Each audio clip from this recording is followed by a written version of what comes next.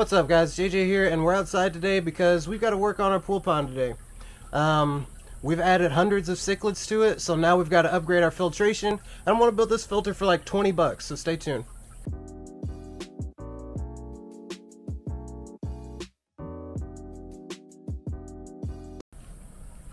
So I didn't talk about filtration much when I set this up because I just put in a pump with a really small filter on it.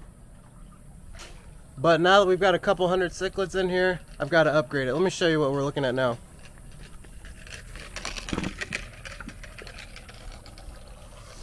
So this pump had like a little filter sleeve on it, and it was working fine until it wasn't, because now the bio load's just too much. We've got to get more biomedia on it. And all we need for this build is this tote here that cost me like 10 bucks. Got a heavy duty one at Lowe's. We've got some lava rock and a little bit of filter floss. So total, the supplies were right at about 20 bucks.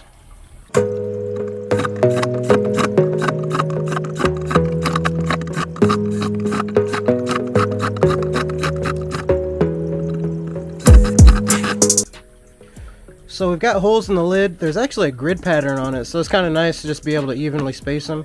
Now I gotta have a space for the top of my pump to go out and a spot for my cord also. So I'm gonna get a bigger hole for those.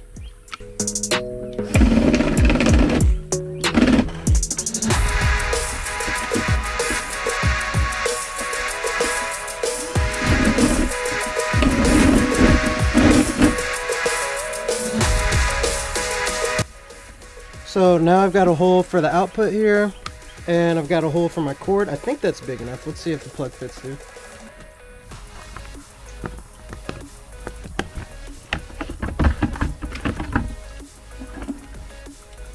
Yeah, there we go. That'll work.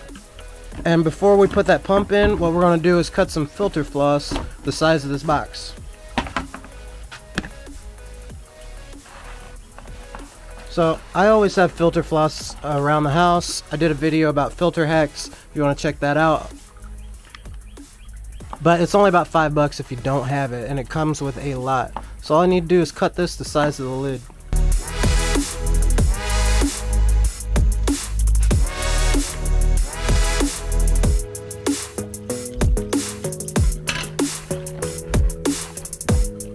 Okay, that should fit nicely. Actually, this way, and I guess I should cut a little hole for our output and our plug too.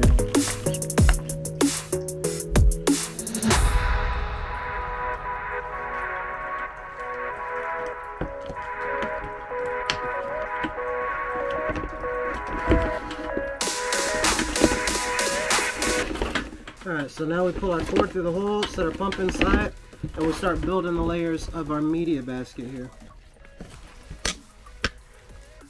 So check it out, we've got the pump in there, we've got our cord going through the hole, we've got one layer of filtration already, and I'll show you guys what else we're going to do.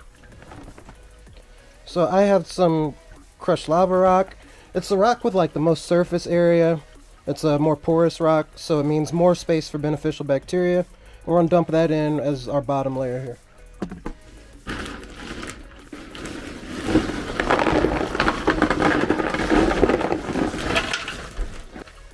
So now for this middle layer, you can really go with a lot of different things.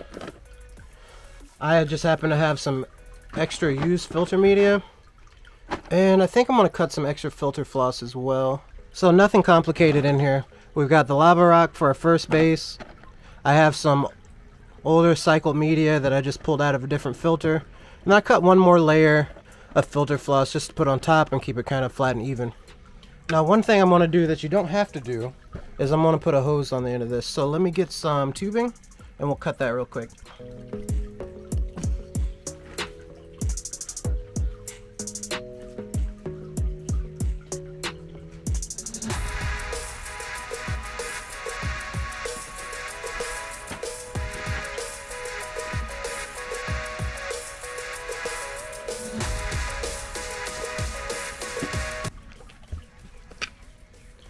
There we go. Now that'll go right up through the lid, and I think we can put this together.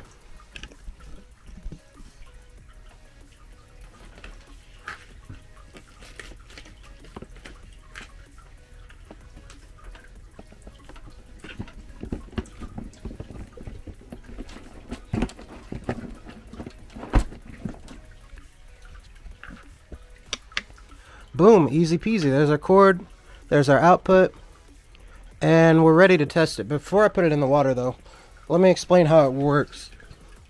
It's not too different from maybe a sump setup or kind of a bog filter. It's kind of in between those two.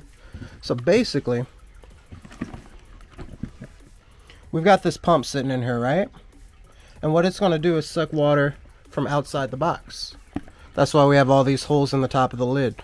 So it's going to suck this water that we need to filter through the holes, through this first line of media, through another line of media, and then all our biological filtration down there in the lava rocks, and pump it right back out the top.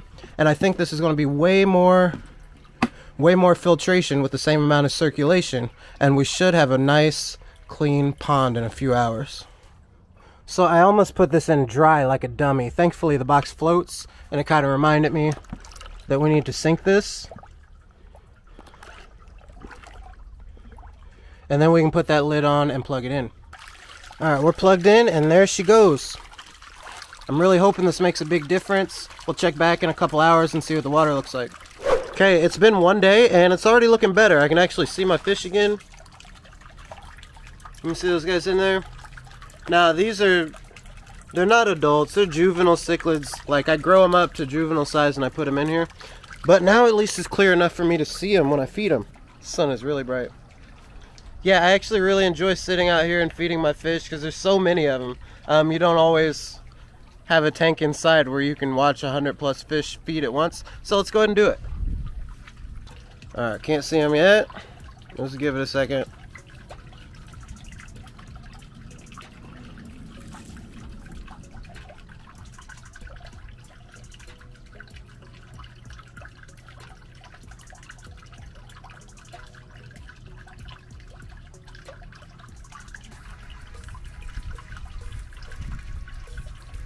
There they go.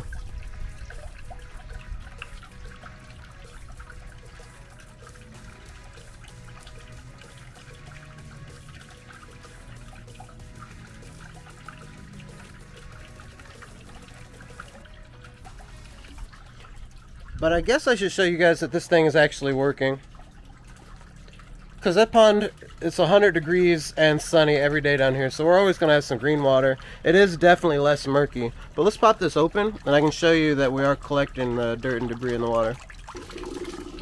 But yeah, look at that. It's done all that work in 24 hours. That's nasty, all that goop it got out of the water.